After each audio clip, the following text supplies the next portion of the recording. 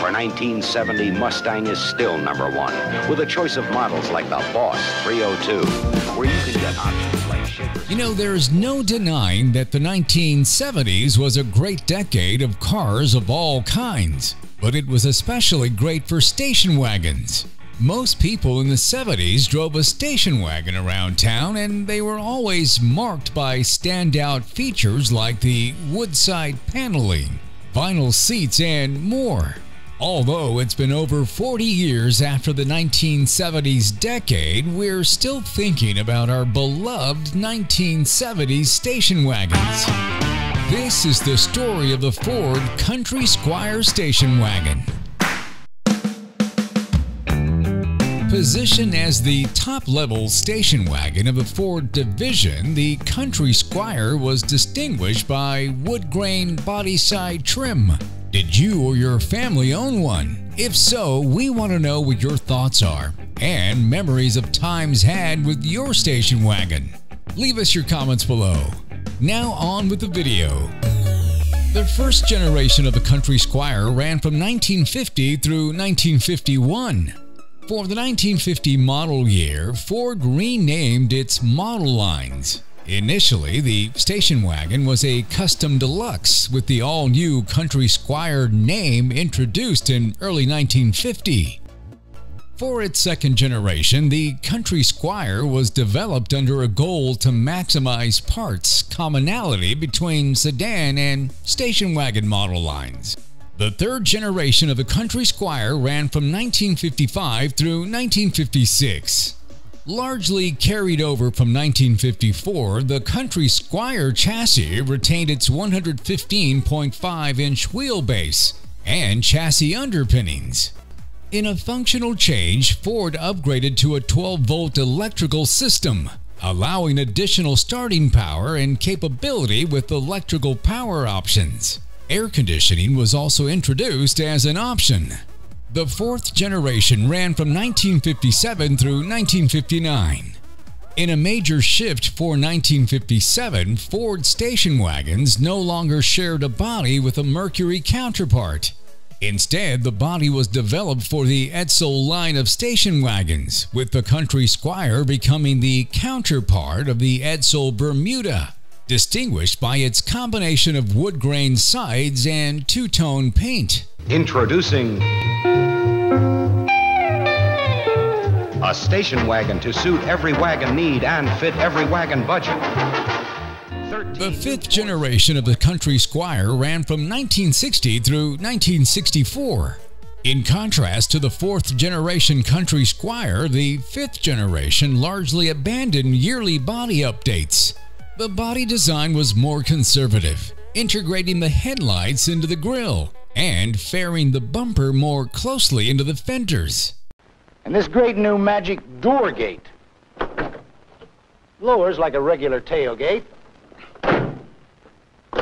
swings open like a door.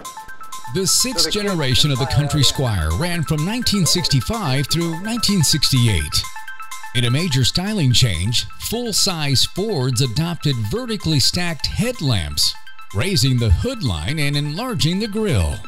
In a design change that would last through its 1991 discontinuation, the 1965 Country Squire replaced the third-row rear seat configuration for two optional flat-folding rear seats facing towards the center of the cargo area, expanding seating to 10 passengers. You said Ford's Country Squire is more wagon than anyone else's, with options like the power vent window. I just want to try one more thing. 4x8 building panel flat on the floor. The seventh generation of the Country Squire ran from 1969 through 1978. The magic door gate, tailgate, was updated to a three-way design. It could now swing down like a tailgate or swing out with the window down or up.